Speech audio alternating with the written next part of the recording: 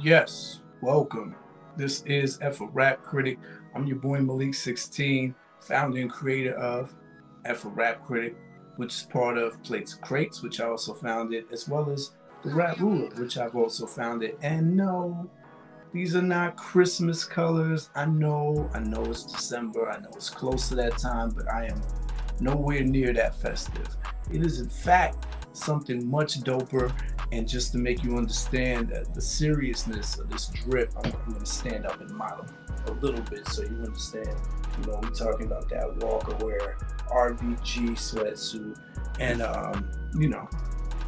Walker Wear being one of the pioneering hip hop fashion brands of the 90s is just such a big deal. It's classic. Shout out to April and Co. Shout out to the whole Walker Wear. And that's what we do on this channel. We promote dope brands when we are not busy promoting our own brand, which, by the way, that I Used to Love Her t-shirt is still very much alive and popping since I'm modeling. Might as well. There you go. I used to love her. But yeah, that's what we do. And since we're talking about classics, and classics are what we specialize in on this channel and on the raproller.com, it's only right that we take a deep dive into yet another album that turned 25 this year. And we're talking about none other than Busta Rhymes' When Disaster Strikes. Now, we'll get right into it right after you take a minute to like and subscribe to the channel. We'll go right into category 1, where we go over the album, the product itself. A little background on this particular LP. It was released in September of 1997, and it is the sophomore album from Busta Rhymes, making it his second studio release as a solo performer. And with no further ado, we jump into the first dimension of category 1, quality of production. So one thing you're going to quickly find from the first 3 songs and the intro of this album is that DJ Scratch is Busta Rhymes' go-to producer, and at this time DJ Scratch was also the DJ for the newly reunited EPMD, making him one of hip-hop's best-kept secrets of the 90s because he was providing undeniable boom-bap hip-hop production that was sorely underrated, but it was a sound that a lot of people were familiar with. He also would contribute to Onyx and a few other New York rap acts. But here, you're going to hear his signature elements, and we'll get into that as soon as I name the other producers that you'll find on this album. Another New York staple name, Easy Mo B, even though he's produced coast to coast, but most associated with New York for some reason. Master of using horns, blaring sounds, and just a lot of jazzy instrumentation. Here he provides one of the darker tracks on there, Things We Do for Money, or Things We Be Doing for Money, and it's just an interesting space to see him in. On the flip side, you get a seldom mentioned New York name from someone who is making a transition from straight rapper to rapper producer, and we're talking about Aguilar, formerly known as Adolf the Assassin, and he provides the sequel track to Things We Be Doing for Money. You'll also hear from producers whose names started buzzing because of this album, like Rashad Smith, Shamello, and Buddha, who are responsible for the album's main singles. Now you also get production from Rockwater and Busta Rhymes on the boards himself, and almost as if it was in response to our last episode, P. Diddy on production, known still as Puff Daddy at the time. And then last but not least, of course, you get production from the Uma, but we all know that it was mostly Jay Dilla.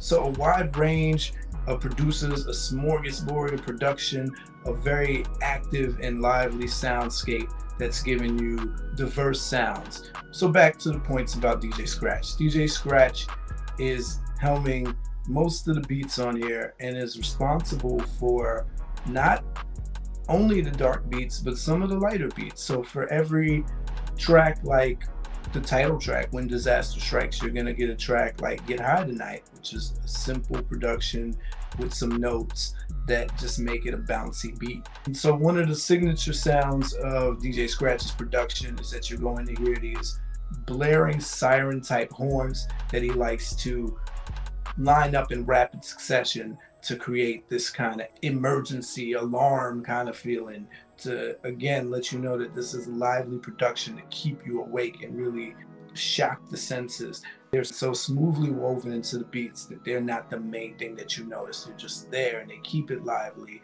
He also uses similar guitar licks, organ sounds, and simple muted bass lines. But the bass lines are probably the most Busta Rhymes thing on here because it allows him to ride the bass more than anything else. The drums are always going to be clack, boom bap sounding when it comes to DJ Scratch's production.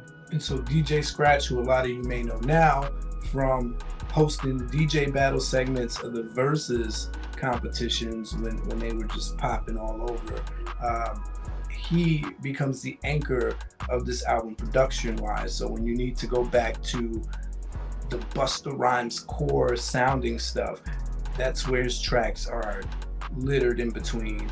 And he starts the album off very strong with 3 songs, 3 beats that showcase the tone of where he's trying to take you before he starts showing you his other sides. So let's talk about the unlikely pairings, because we already talked about Aguilar and Easy Mo B giving you 2 of the darkest offerings on this album and 2 different flavors of such. So the sequel gives you a different rhythm and melody pattern than what the first one does. So it's only a continuation in name and what the rappers are doing on the song, but in beat, the only similarity is that they're both darker beats.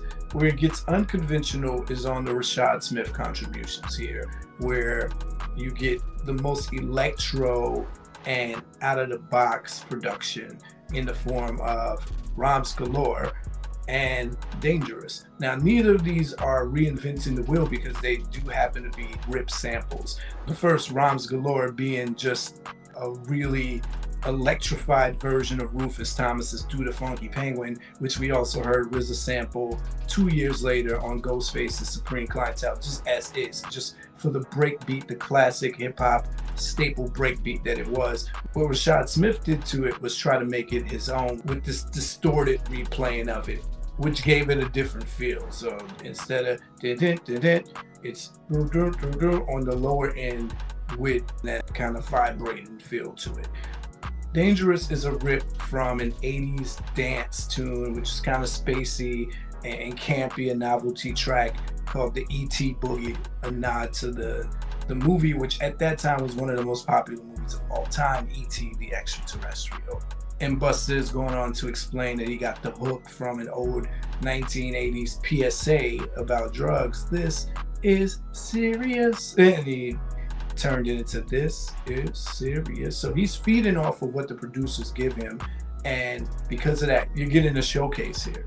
On the flip side, Rockwilder, who was building his name for being the go-to electro beats guy, because in the next 2 years he would give us the track named after him, the Rockwilder by Red and Meth, takes a decidedly toned down path and contributes to track 1, which is a sample of Stevie Wonder's Love's in Need of Love Today, and it's the smoothest track on the album. Speaking of big samples, Busta Rhymes, when he's behind the board, he does the biggest direct sample rips a la Puff Daddy and company, and what was popular at the time, doing big, popular 70s and 80s songs, sample rips that are immediately recognizable. In this case, he's sampling Last Night a DJ Saved My Life for Ain't a Problem My Squad Can't Fix, and also Turn It Up, where he samples Al Green's Love and Happiness in probably the simplest way. He just slows down the BPM and just takes the tail end where that horn started. I know this well because I've sampled 2 Al Green songs back in my days where I tried my hand at production, and it turned out being the backdrops for 2 of my most popular songs when I performed. So shout out to Busta for having that ear, because no one has touched that Al Green sample before or since. Surprisingly, Diddy's production on here is the track that is not a blatant sample. The only thing that can be said about the song Body Rock is that it is almost identical to the song The Business by De La Soul, which appeared on their album the year before, Stakes is High. And because if you remember in the De La Soul episode where we reviewed Stakes is High, because I branded De La as being the leaders of this underground versus mainstream movement, part of me feels like this beat and song was in response to the business, since De La had taken such a decided stance against the jigginess that was going on. And since Puffy and Mace represented that, and Busta was closely associated, you know, Busta being in the middle of both of those camps, right? The old leaders of the new school Busta Rhymes came from native tongue stock, but the new Busta Rhymes was touching bad boy level fame, and he was in between. And I don't know why this song was a go, because not only do the patterns, not only does the simple note structure sound just like the business, it sounds like they actually took the notes from the business and reordered them, but kept the same pacing. So it's boom, boom, boom. It really just sounds like a slowed down version of the business. I can't even put my finger on how it's differentiated. The only real distinguishing component of this beat is the swirly electric guitar riff that comes in and out every few bars, and it really just sounds like a chopped and screwed version of the business. And you know, they're being extra flossy on this track. So really interesting stuff when it comes to what Diddy did here, what Rockwilder did. And then of course the standout track of all time being Put Your Hands Where My Eyes Could See, courtesy of Shmello, Buddha, and Busta Rhymes himself, which is a sample from Sills and Croft. And when you hear the sample, you realize that this wasn't as intricate of a production masterpiece as everyone at the time were claiming it to be. When this song came out in 1997, people were wondering where they got this beat from. Where's this beat from? Where is it from? And then you hear the sample, and it really is just a slowed down version of the sample for the lead-in. So all of these things are something to consider on a scale from 1 to 5 heartbeats when you're talking about the quality of the production. That takes us directly into dimension 2, the cohesiveness of the sonic bed. Now this album was laid out in a way where you could tell there was an intentional crafting to make sure the vibe shifted when they needed to. So I mentioned DJ Scratch's first 3 songs being, you know, pretty dark and trying to set the tone of disaster striking. And so the Uma production is the bridge right before you go into the more bouncy stuff. So Hardcore, despite the title, is not the most hardcore track on this album. It's actually one of the most simplified and playful, and it gets you ready for the more commercial style tracks like Get High Tonight, which is followed by Turn It Up, which is followed by Put Your Hands Where My Eyes Can See, which is followed by Ain't a Problem My Squad Can't Fix. Then we get the second movement of darker tracks, which is started off by We Can Take It Outside, followed by Rhymes Galore, which is somewhere in the middle, and then The Things We Be Doing for Money parts 1 and 2. Then you get the second wave of the softer tracks, led off by One, Dangerous, and then the body rock, before rounding it all out with the darkness again, which is Get Off My Block, and the dramatic outro. So there's intentional sequencing going on, which is all you can ever ask for an album, to be intentional when they're thinking about which songs should follow or precede each other. So one thing that's interesting is with DJ Scratch being the anchor and setting the tone with mild beats, dark beats, and lighter beats, everyone is able to match to this connecting nucleus. So when you're gonna get your Rashad Smiths, your Busta Rhymes, and your P. Diddy production, it's gonna match in the tone with the lighter production that Scratch gives. And when you get your darker offerings from Easy Mo B and Aguilar, it's gonna go right in line with some of those darker beats that DJ Scratch laid the foundation for. So when you get The Things We Be Doing for Money, it goes right in the same vein with We Can Take It Outside, which is this brilliant Henry Mancini sample and one of the most standout beats of that whole entire album.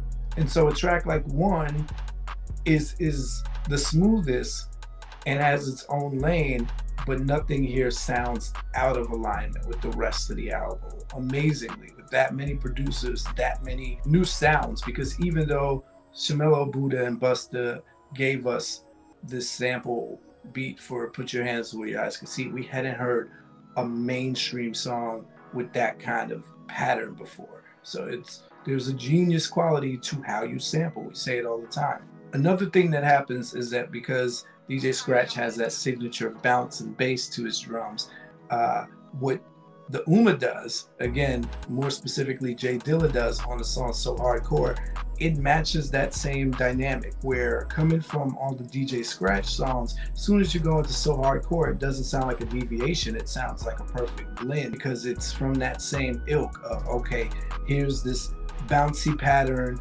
and here's these bouncy bass and drum matches to make Busta do his thing because it's a very open beat.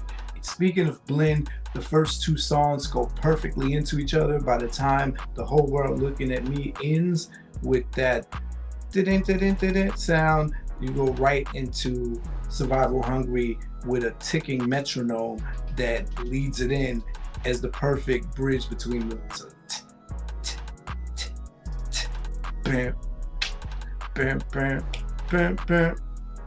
again, you're getting really simple patterns that work for someone like Busta Rhymes because it allows him to bring his dynamism, which he does. On some versions of the album, the Turn It Up song goes from the Al Green sample to the Knight Rider sample, which is a classic 80s show about a talking artificial intelligence crime-fighting car and its owner. Yeah, and we'll talk more about that as we go. But yeah, all of the production here, because the nucleus is DJ Scratch, matches up to some other pairing on the album. And I think we talked about those kind of situations when we went over the Ras Kass album, and my guest Artemis, shout out to Artemis, talked about pairings on an album where you get two light songs that show up in different places but complement each other. You get two dark songs that show up in different places on the album but complement each other. That's the whole premise there. Something to consider on a scale from 1 to 5 heartbeats. That takes us directly into dimension 3. We talk about the intentional mood and tone on this album. So, what is the mood and tone on this album? Let's see. This is Busta Rhymes' second outing as a solo artist, and he begins the album with a really big intro, and it's a really dramatic intro, which is not unlike all of his albums. He leads them off all the same way with this impending sense of something big about to happen. Here, DJ Scratch and Busta provide the production backdrop for 3 different movements of the intro, where the first one has Lord of Mercy talking as if he's making an announcement of this disaster coming in the form of Busta Rhymes. The second part is a beat that gets turned up and down as Dolomite speaks, and then the third is this bubbling bassline intro with just echoes and Spliff Star yelling until Busta comes in and starts yelling himself. And all of this is delivered in a way of, this is something big happening. Here's the introduction. Here's something big coming. Be prepared. Get ready. Now, the first song, The Whole World Looking at Me, in title alone and in some of the ad-libs, Busta is speaking to the idea that his first album was a success, and now there's this audience expectation, there's this industry expectation. The whole world is looking at him. Not with pressure though. He doesn't really indicate pressure on the song. He's more speaking about anticipation, like what is next? You know, in the ad-libs, he's like, I feel so imperial. He's just bragging on that song. He doesn't really go into any analysis of what The Whole World Looking at Me means, but because that is the first song on the album, you get the idea that he's like, okay, people want to know what I'm coming with, here's what I'm coming with. And that's pretty much it. That's pretty much as thematic as the album goes. You don't get any skits that speak to the idea of a disaster coming. You get the outro, where Busta Rhymes is famously doing what he did throughout his 90s album, speaking about this oncoming shift that would happen in 2000, which was not uncommon amongst rappers who identified as being part of the 5% Nation. There was this whole doom and gloom that the year 2000 was going to be the year that the Illuminati took over or the motherships came back. It's just, anybody who represents the nation of the gods and earths can correct me in the comments for sure. I'm always open to correction. In the last episode, I stated that there were no conscious rappers from Harlem. Someone pointed out Immortal Technique. So you were, in fact, 100% right on that. Shout out to Technique. I said I was the only closest thing to conscious rapper from Harlem, but shout out to Immortal Technique. So I'm always open to the feedback. And that includes that hater in the comments of my Foxy Brown episode. So shout out to you. So anyway, yeah, that's about as far as the themes go. You get this grand opening and this grand closing, and in between it's all energy. There's an upbeat, keep the party going vibe throughout the album, and an undeniable boom bap feel. So Busta wants you to know that this is a big sounding album. The bass lines are heavy and big on here. The electric sounds are big and heavy on here, but it's energetic more than anything else. Something to consider on a scale from 1 to 5 heartbeats when you're thinking about mood and tone. Takes us to dimension 4, song distinction versus repetition of words and sounds. Now, we talked about the range of production, but it doesn't mean that we're without repetitive elements. DJ Scratch has his go-to production sounds, and because of that, in the tracks that he's responsible for, after a while you will feel a little familiarity going on. A lot of the bass lines sound similar on this album, but not in a way where it's the same bass melodies. You probably won't hear the same melody for any track on here. And so that gives the impression that every song sounds different from each other. Good job, right? Rhyme-wise, Busta Rhymes is not giving you a lot of variation when it comes to actual things said. In fact, you'll hear a few things on many songs. You're gonna hear him mention my whole squad. He's gonna say my whole squad several times throughout this album. You're also gonna hear bounce more times than I can count, and you're also gonna hear word bond or word is bond and variations of that. Again, another byproduct of Busta Rhymes' affiliation with the Nation of the Gods and Earths. And so, yeah, the repetition level is present on this album. I don't know if it's enough to take you out of the listening experience. It's probably something that you'd only notice if you were doing my job. Or it becomes one of those things you can't put your finger on when you're trying to identify why some songs or verses are not as memorable. Something to consider on the scale from 1 to 5 heartbeats. Dimension 5, the amount of content versus the amount of songs. There are a lot of songs on this album. There are no less than 16 to 17 songs. And out of those, Busta doesn't make a lot of intentional strides towards hitting you with any particular message. You get tracks like One that are very focused on talking from the 5% teachings about relationships, and it kind of stays where it's supposed to be in that vein. And then Things We Be Doing for Money, you can tell Busta is trying to go somewhere, and he slips in some messaging in that story. But for the most part, it is Busta doing this Busta thing. We're talking braggadocio and energy all throughout. Something to consider on a scale from 1 to 5 heartbeats. It takes us to dimension 6, the features. There are a lot of them on this album. This was the era of people gathering features and being excited to see an album, to see who was on it. And Busta does not give you any shortage of features. So, first and foremost, you get Jamal from Def Squad, continuing that connection. You also get Dolomite, as I mentioned on the intro.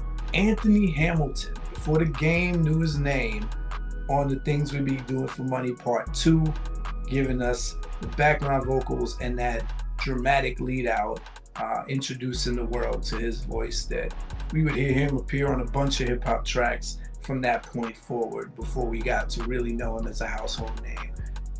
Speaking of singers, we also had Erykah Badu, who is probably the most surprising feature on this whole entire album.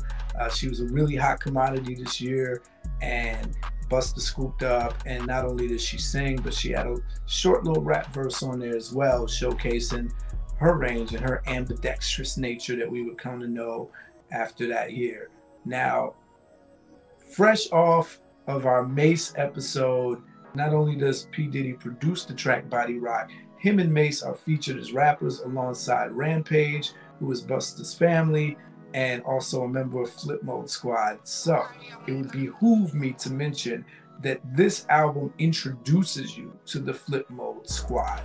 You may have heard Busta mention Flip Mode Squad on songs prior to this album and maybe on the last album, but this is your official introduction, and that consisted of, at the time, Rampage the Last Boy Scout, who had made a name for himself already 2.5 years prior, and by this point had his debut solo album. Lord Have Mercy, who was supposed to be the next up. He was supposed to be being primed to be the next standout member of Flip Mode Squad. But what happens is that you get the emergence of Rah Digga. Shout out to Digga. This track, although we had heard her before, if you're a true underground hip hop head, you might have heard her on some Outsider songs, and of course famously on the Fugees' The Score album, going back to back with Lauryn Hill on the song Cowboys. But this song is how the hip hop world really got to know Digga, because she comes out and says one of the most controversial lyrics of the 90s. I could only imagine if we had Twitter back then. She says, burning MCs like Betty's grandson. And bear in mind, this was the same year this actually happened. Really tragic incident. And it's not the only memorable or eye-popping line in her short verse. She's also one of the first female rappers to insinuate having male genitalia being that much of a boss, being like, yeah, this is what happens. But she also shouts out the outsiders on that crew, which reminds me of what Eminem was doing when he first came out, still repping that crew heavily, even while moving into a bigger and newer direction.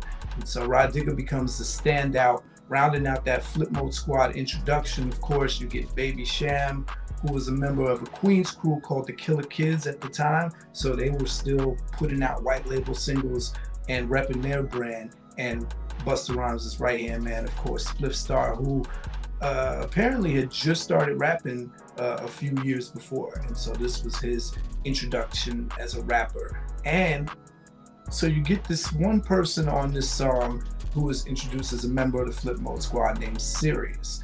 And he has a hate it or love it verse on this song, which we'll discuss probably in the next dimension, but his name is Sirius, and he went on to become a producer. Surprisingly enough, his most notable production happens with No Limit Records of all camps. Yeah, you're getting introduced to some characters on this album, and Busta Rhymes shows up each time on those features to match. He doesn't slouch when the other rappers are on or the singers are on. He does his thing. Rampage appears on 2 other songs as well as the intro, and Lord of Mercy appears on the final song with Busta Rhymes, Get Off My Block, to round things out. So he's really trying to get you familiar with Flip Mode Squad, and he makes no qualms about repping them and stating the name with intentional branding. Something to consider on a scale from 1 to 5 heartbeats. That takes us directly to Dimension 7, the question of, does the weakest song bring the album down, or do the weakest songs bring the album down? Depending on how many weak songs you think exist here. It's always subjective, but because you have so many tracks here, the probability is higher to have songs that you skip. So if we're just going off of performance, right, then we have to take into consideration that We Could Take It Outside, the Sirius verse got a lot of flack because his lead in, everything from his lead in to the voice to the lines to the way he delivered them, left a lot of people like, what is this? It was a really menacing, perfect beat for a posse cut, one of the darker tracks, one of the most thumping tracks that you really need a stereo system to appreciate. And his decision to come in like super size and talking about sweet potato pies. For a minute, you would almost think it was Busta Rhymes playing with his voice and taking on a character like we hear a lot of rappers do, an alter ego type of character, because his delivery is so similar to Busta. The way he's making his voice have that tremolo to it. But what he's doing with that nasally high-pitched sound that had gone the way of the dinosaurs at that point, and we hadn't heard anybody do that since like Jesse West.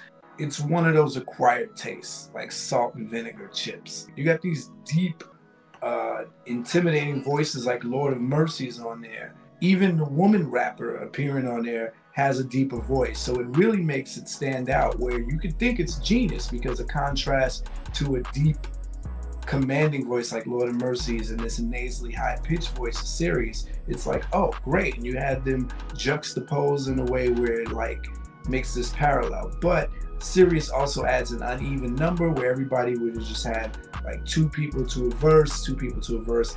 This 7 kind of carrying the legacy of the Scenario remix makes it like,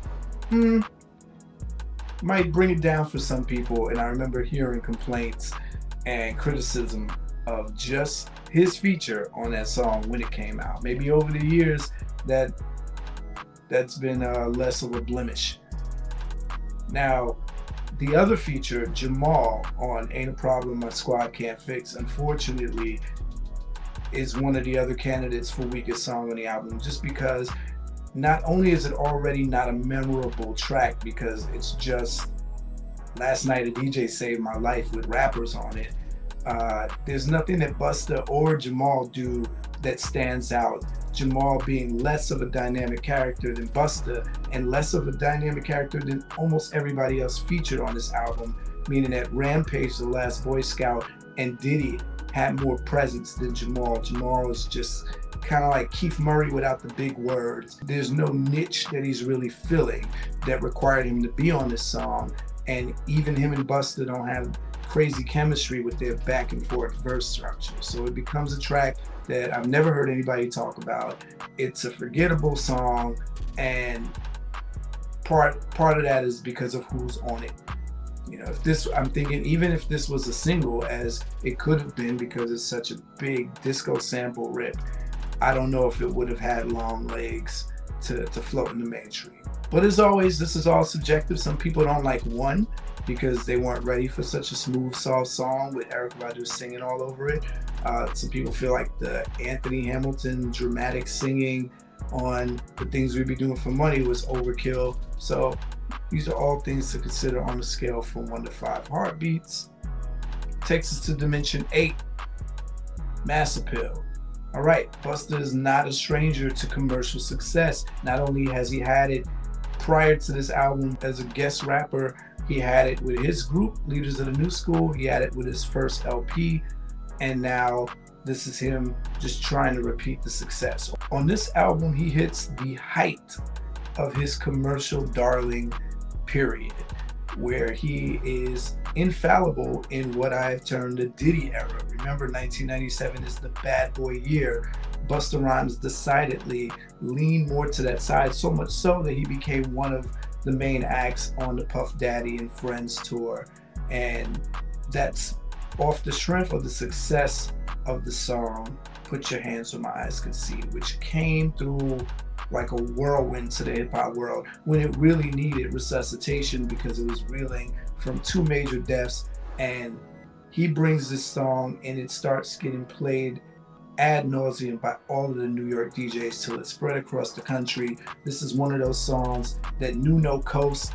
In the middle of everybody drawing lines and picking sides, Busta Rhymes transcended all of that with this song that just made everybody want to get up, and if they weren't dancing, they were definitely reciting the lyrics or trying to learn them because he introduced so much newness with this song. So it was a breath of fresh air, and only followed and bolstered by what he did with the 2 singles that made it a solidified success. So we're talking about Dangerous, where he hit new ground where everybody was sampling from the 80s. He sampled an unconventional 80s song that still made you want to get up and dance and rock. I don't think it lived as long in the mainstream as Put Your Hands Where My Eyes Could See, but what you want your second and third singles to do are either confirm and solidify what the first single did, or take it to the next level. And what his second and third singles did was kind of keep it all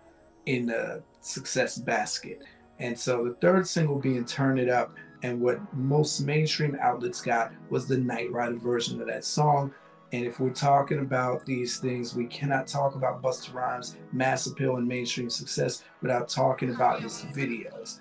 The videos are what created the word of mouth conversation on top of the quality of these singles being selected. Shout out to Busta and his executive producer, because they chose the right songs off an album where they could have chosen from a bevy of songs, because a lot of these tracks had what was the mainstream formula at the time and could have worked, but not as great as these 3 songs. And so you have the video for Put Your Hands Where My Eyes Can See, which has this Coming to America inspired theme, which I don't think was very obvious to everybody at first, because he also incorporates elements of Jamaican broke-up style dancing, which had become super popular at that point. And that's what you see when you see the guys moving around with the neon glow paint on them in this really creepy but beautiful fashion, right? And then Busta Rhymes doing things like marching with the elephants, just giving it his own life. It just seemed like a continuation of the Woo-Ha video, just a little darker.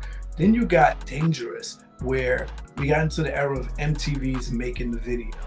And you got to see Busta Rhymes take you behind the scenes where he says, I'm gonna turn into a white guy. And at that point, we had never seen someone black put on face paint to become a white character, besides Eddie Murphy doing that in the Coming to America movie as the Jewish guy in the barbershop. And so this is a rapper saying, I'm gonna do whiteface. He had the blonde wig. He winds up looking like an albino running through the streets in the Dangerous video.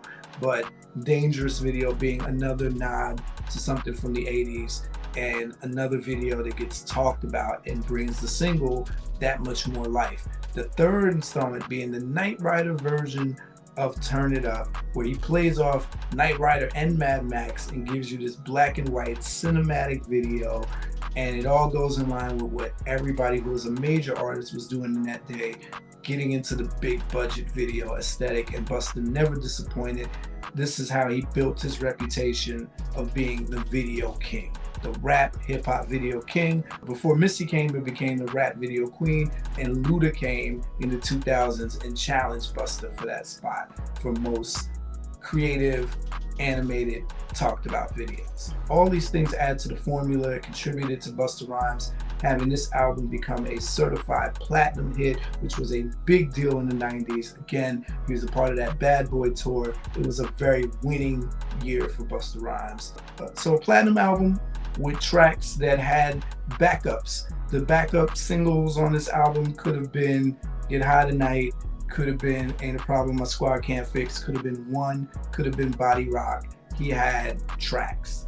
And if he wanted to do a video for We Could Take It Outside, because he was busted, and because of the buildup from all the other songs being so popular and successful, he could have gotten away with that, and the visuals would have made up for the commercial appeal of a song that's so dark with no hook, because you're getting so many characters you're being introduced to. Rod Digger's presence alone would have been like, oh. So, something to consider on a scale from 1 to 5 heartbeats. That takes us to Dimension 9. My favorite, the 3 I's: impact, innovation, influence. All right, Impact. I mentioned how big of a movement the lead-off single Put Your Hands Where My Eyes Can See was. This is a game-changing song, not only for Busta, but for hip-hop itself in the year 1997. It is a song that gets played to this day. It's a song that if you ask most people to tell you what their favorite videos of all time were, will wind up on the list.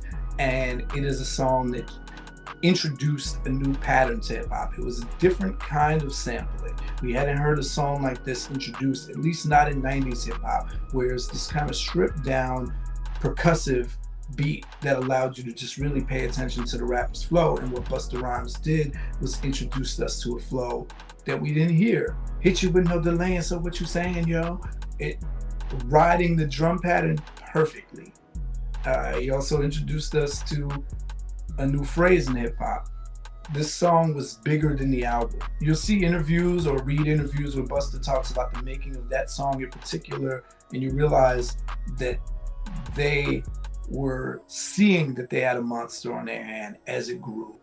Because of that, an album titled When Disaster Strikes, even though all of Busta's albums have this event theme, this 90s era was the time where all of his releases, he was able to match the feeling of the anticipation of the album with the title.